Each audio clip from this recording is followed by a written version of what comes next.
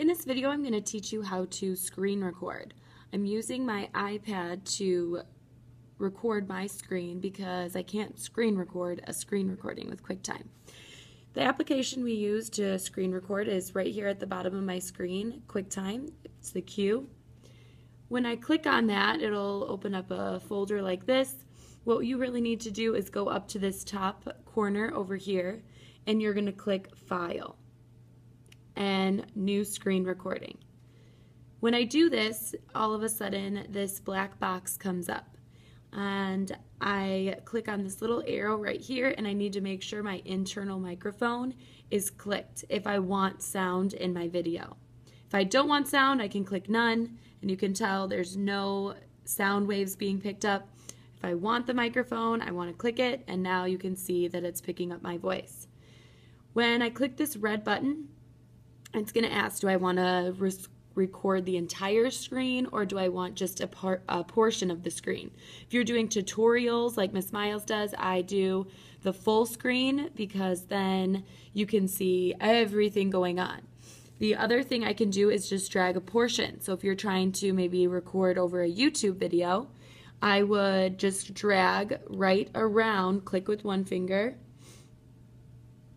Oops, I accidentally did it wrong. If you do it wrong, no big deal. All right, go to the top right corner, click that stop button, and then delete it. All right, don't save.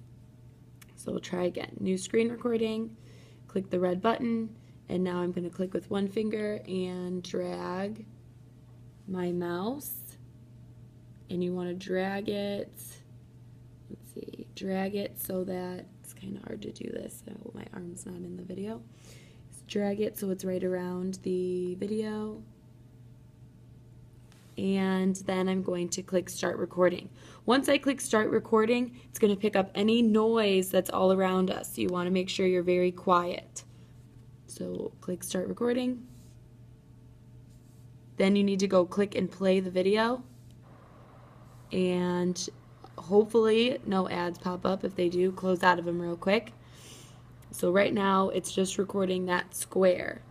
This is great if you want to have this as maybe a background in an iMovie, and you could put yourself in front of the green screen. So once you have, whatever footage that you want done, then you're going to go up, like I said, and click on this button right here where my mouse is. It's a stop sign.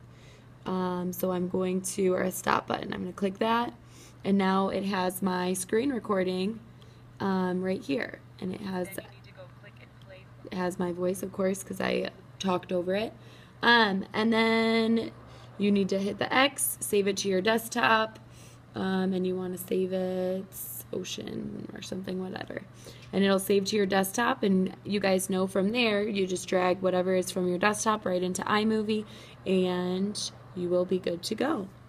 Good luck screen recording on your laptops.